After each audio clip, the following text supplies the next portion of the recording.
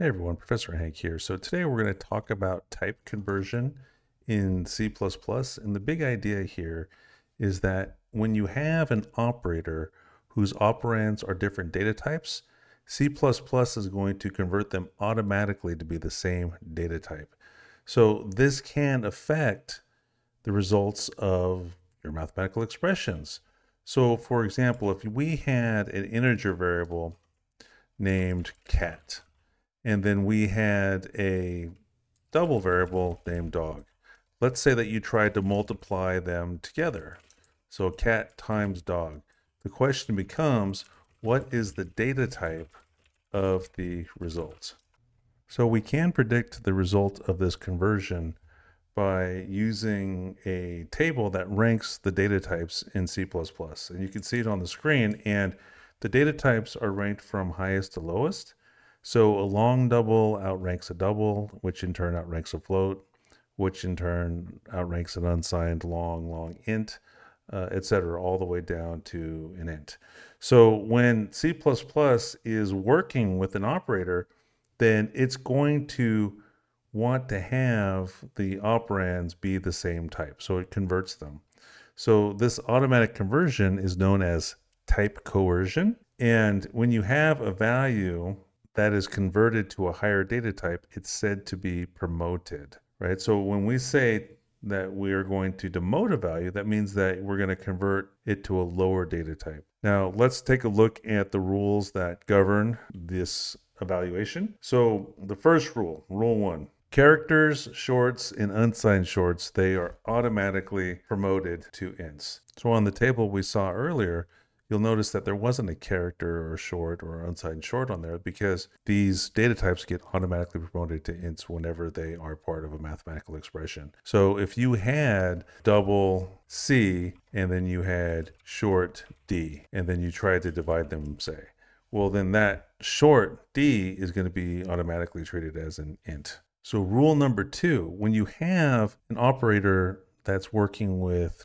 values of two different data types, it's the lower ranking one that gets promoted to the type of the higher ranking one. So in an expression such as this, 5.5 divided by 12, then the 12 is an integer, and then that gets promoted up to being a double. The literal 5.5 is a double here. Another example would be if we have our cat and our dog, right? So the cat is an integer and the dog is the double, so the cat gets promoted to a double. And this occurs before the multiplication takes place. So the final rule is that when you have the final value of an expression get assigned to a variable. So let's say that we did int x equals 5.5 divided by 12. Now, the way this is going to work is that the right-hand side of the assignment statement is going to be evaluated first. So this is going to divide 5.5 by 12. And so the 12 will be promoted to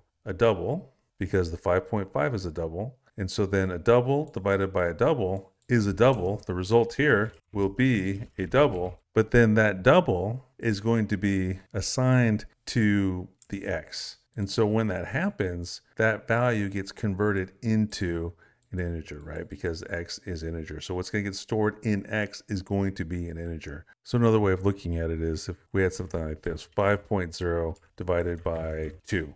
Now the 5.0 is a double. 2 is an integer. 2 is going to get promoted to double, so it's going to be a double divided by a double. 5.0 divided by 2.0 is going to give you 2.5. But then that 2.5 is going to be assigned to the integer variable x. The 2.5 is going to be demoted from a double down to an integer. And when it does that, it loses its decimal places. So the value is going to be demoted down to a 2 and then stored inside of x.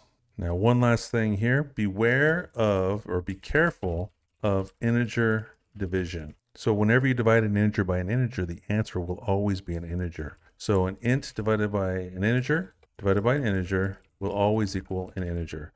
So let us say that we had a variable, an integer variable a, and that was initialized with 5, and an integer variable b, which was initialized to 2. So if we were to take a divided by b, it's an integer divided by an integer. So 5 divided by 2 is not 2.5.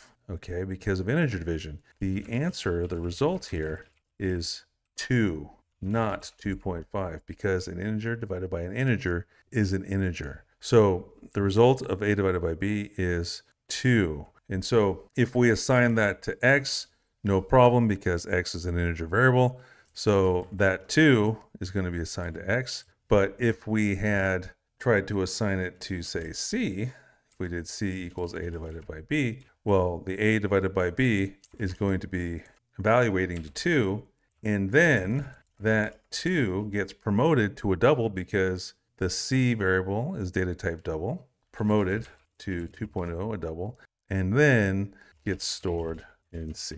So let's see that data type ranking again. Again, ranked from highest to lowest, long double being the highest rank, int being the lowest rank. So let's look at those rules again. Rule 1, characters, shorts, and unsigned shorts are automatically promoted to ints. Rule 2, the lower ranking value according to our table is going to be promoted to the type of the higher ranking value. And rule number 3, when you have the final value of an expression assigned to a variable, it's going to get converted to the data type of that variable before the assignment happens. Okay, so now you know the basics of type conversion in C++ and also about how integer division works. Thanks for watching, and we'll see you next time.